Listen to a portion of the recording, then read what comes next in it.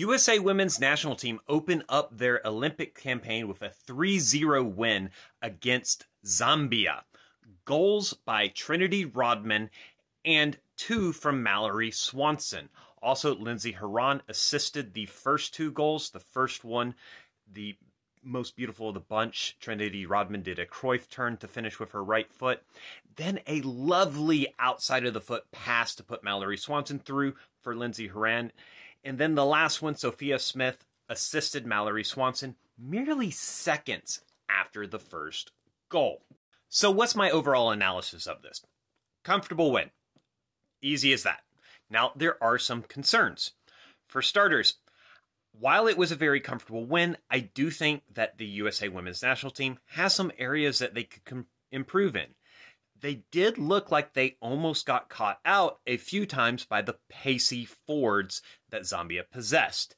However, I'm not too concerned about this because they really didn't create much of anything. All of their shots were low percentage shots and easily saved by Alyssa Nair. However, the one area which I would like USA women's national team to improve is some of their game management. It feels like we don't understand how to pace the game as well as we could. And because of this, we could fatigue in later moments of the game, which means that we can't keep up the level of intensity we need to finish some of these games off. And how do we do this? Well, we have to pace ourselves. Once we're in the lead in a game, we don't necessarily need to be full throttle trying to get that second goal every single time. Sometimes we can just keep the ball, keep possession, make the other team work, let them get tired, and then we'll pick them apart as they fatigue and start to make more mistakes.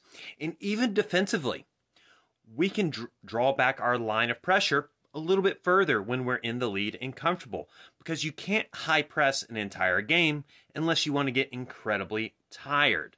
But overall, I'm satisfied with this. USA is probably going to go through the group without any issues. I mean, we still have 2 more games in the group, a very difficult one against Germany, and also maybe a tricky game against Australia. But we will see.